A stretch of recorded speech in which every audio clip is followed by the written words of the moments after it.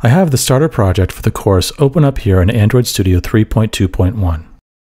The starter project has three packages: app, model, and view. The starter code is there to give us a head start on building out the CreatureMon app using MVP. If you've watched our MVVM course, you see that the starter project is essentially the same, with just some updates on dependency versions. The app package has an application subclass for the app and a file with extension functions for some Kotlin classes. The view package has activity, adapter, and other classes that make up the app UI.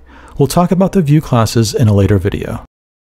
In this video, we'll build out the classes in the model package. The starter project includes some code for persisting to a room database, which we'll do in a later video. I'll build and run the starter app now to get a sense of what we want the app to look like. The first screen will later be used to show the list of creatures that we've created.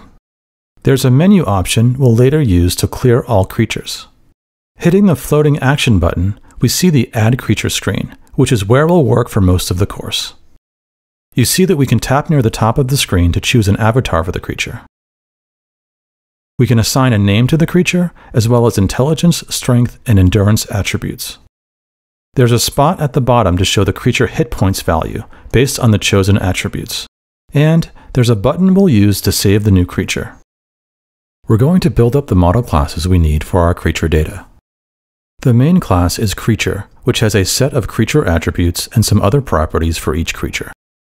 As you'll see, one of the benefits of MVP and other architecture patterns is that we're able to isolate our model test to just include model classes. Back in Android Studio now, open up the creature attributes file. This is a simple data class with an int value for each of the three creature attributes. Next, open the creature file to see the empty creature class in the starter project. Let's convert this model class to a data class and add properties for the creature attributes, hit points, name, and also an int for the avatar drawable value.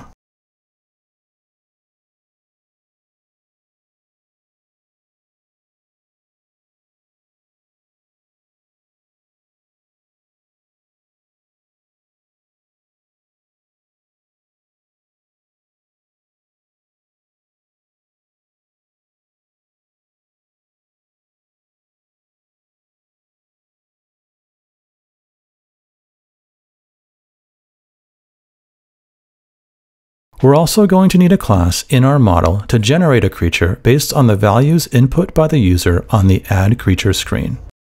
In particular, we need to calculate the hit points value for a creature based on this formula. Hit points is equal to 5 times the intelligence attribute plus 3 times the strength attribute plus 4 times the endurance attribute. The CreatureMon game favors intelligence over all else. For the creature generator, we'll use test-driven development, or TDD, and write our test first for the class. If you've not done TDD before, just know that TDD is a test-first approach where you perform a red-green refactor cycle. Red means you first write a failing test, and then write the code that makes the test green by passing. You follow up with refactoring to make the code you've added as clean as possible. In the test package, create a new subpackage named Model.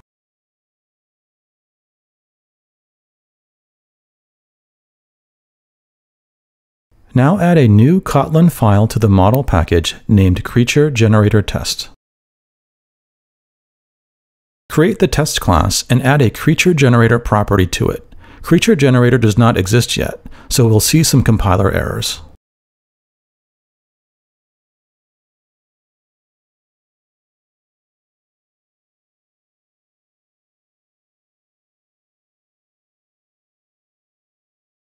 We initialize Creature Generator in a setup method tagged with the @before JUnit annotation.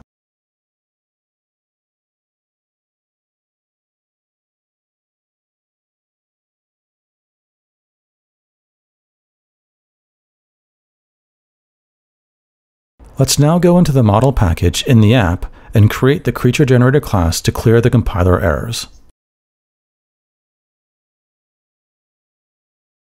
Back in the test class, add the test for the hit point calculation. We first arrange the expected creature from the generator.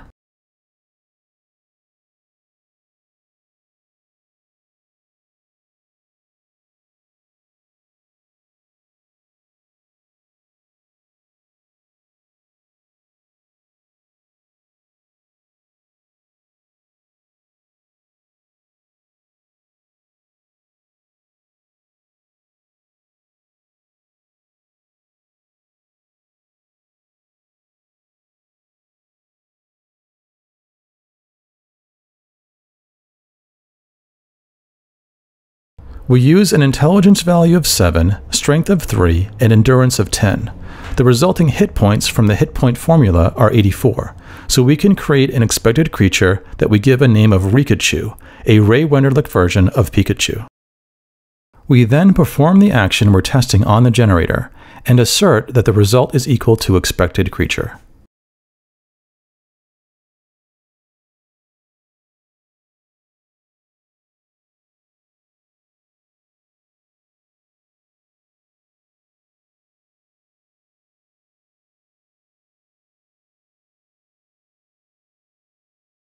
In the Creature Generator class, create a shell of the GenerateCreature method so that we can run the failing test.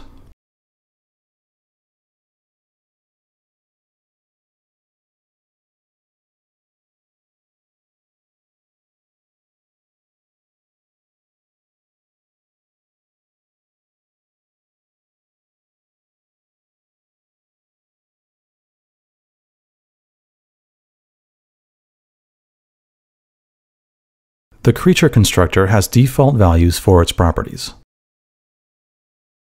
We can run the test class now and see the expected failure, since we've not yet added the hit points calculation.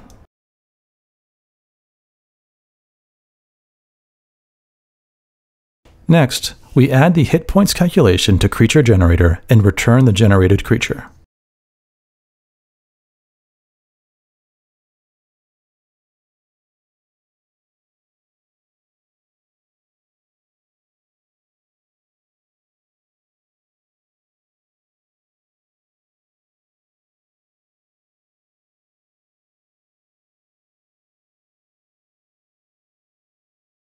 Finally, we run our Creature Generator test again and see a green passing test.